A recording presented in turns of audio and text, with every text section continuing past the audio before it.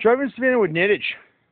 We just had another successful clean of the Big Benz 500.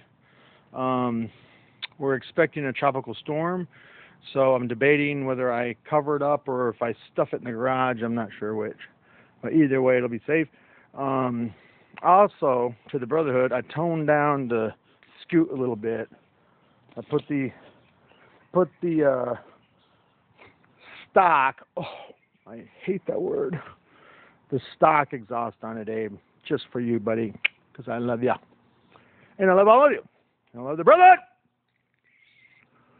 But I noticed the back tires on the Benz looked a little like they got a little bit too much tread. A little too much. Need a little trim. Maybe before I throw the cover on or stuff it in the garage, I'll trim it down. What do you think? I love the smell of the heat in the morning. Loving the Brotherhood. Driving Savannah with knittage, loving the Brotherhood, and sweating in Savannah.